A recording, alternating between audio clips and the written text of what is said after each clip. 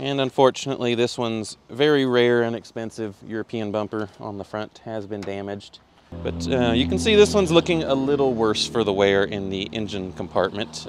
But you can see the velour interior just kind of dirty and worn.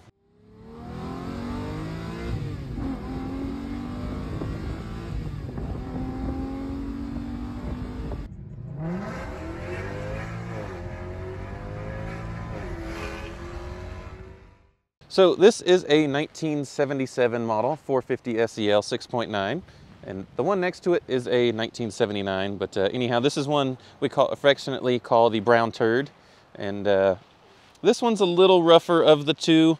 Both these cars I got out of Texas via Virginia from a friend of mine, and they have been sitting since, I want to say, like late 80s, early 90s. You can see this one has a 1990 Louisiana inspection sticker on it. I've got the titles on them that are dated from the 80s, which is pretty exciting. But they sat in a warehouse in Texas for a very long time and just recently were rediscovered, I guess you could say, barn finds. I'm trying to decide what to do with them, but this one should originally be a pea green. Hopefully we'll pop the hood and you can kind of see that. But if you check out the interior, kind of the cool thing about these European cars is they're both equipped with velour interior. A very distinctive smell and a very distinctive feel. This was actually very popular in Europe and specifically Japan because they consider leather to be noisy. And the velour is much better with temperature, whether it's hot or cold. You can see this one has, I forget what it's called. In German, they have a cool nickname for it, but basically it means gooseneck.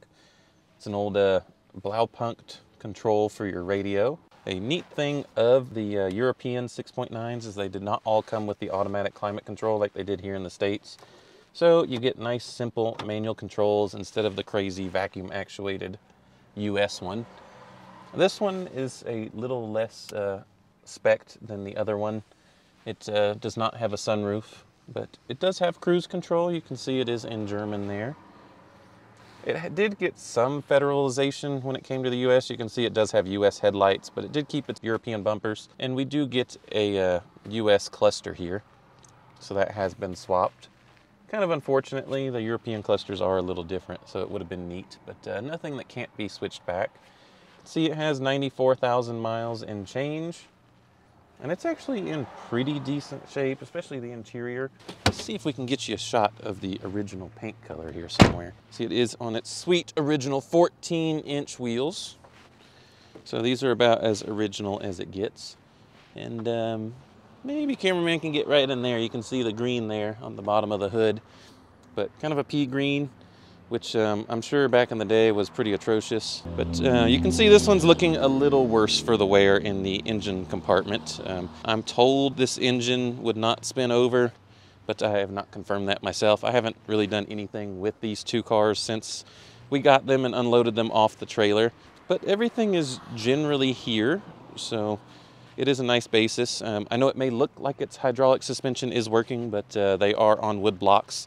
So that will be a challenge, but nothing I'm not familiar with from dealing with my 6.9. You can see the hydraulic suspension reservoir there.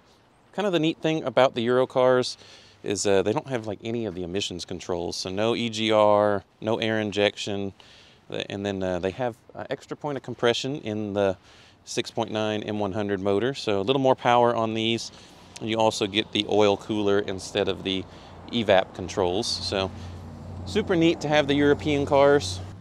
The brown paint's in pretty decent shape, so it's a decent repaint. You can see our seals are not really sealing anymore.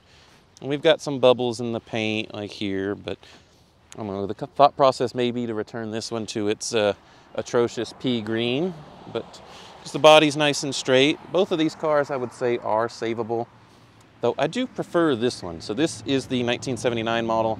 This is the anthracite car, one of my favorite colors from Mercedes-Benz. Also, with the nice sweet velour interior, you can see this one is got a few spots that could use some attention. It just seems to have a bit more wear.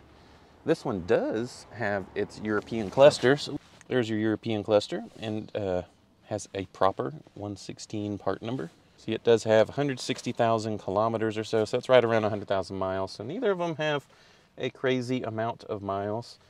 Again, nice period correct radio. You know, the wood grain's in pretty decent shape. These lower ones could use redone, but the rest of it's in pretty decent shape. Ooh, what do we have here? Oops. Oh, look at that. It's your old key. That's like the extra, see, reserve key. That's pretty exciting to see that. See, this was your original hang tag on your cruise control. It tells you how to use it. In German, it's Tempomat. What else do we have here? Directory of diesel fuel stations and authorized dealers. That's pretty neat. Like I said, I have not really looked at these cars all that closely.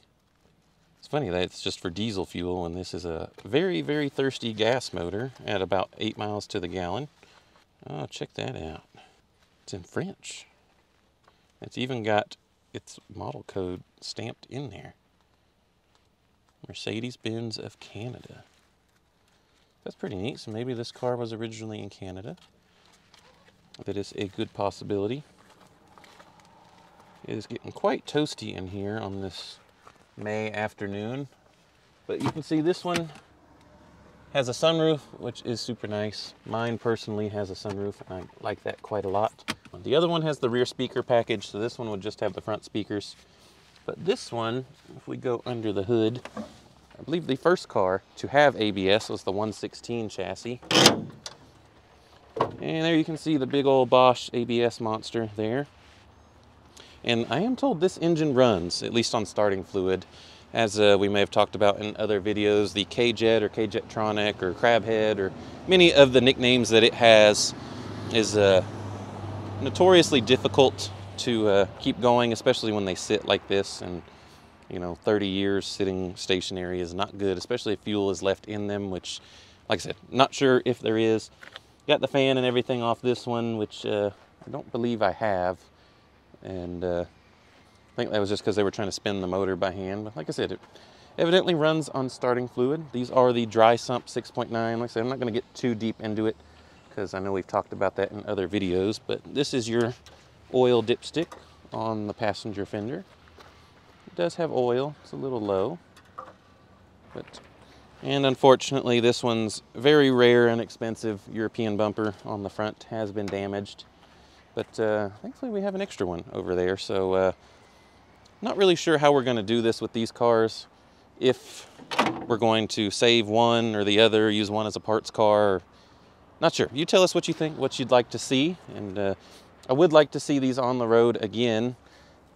More so for me, I want to see what a European 6.9 is like, as I'm told it is a huge difference, even though on paper it's about like 36 horsepower and I think around 40 or 50 pound-feet of torque, which is nothing to shake a stick at, but, oh, that door's stuck a little.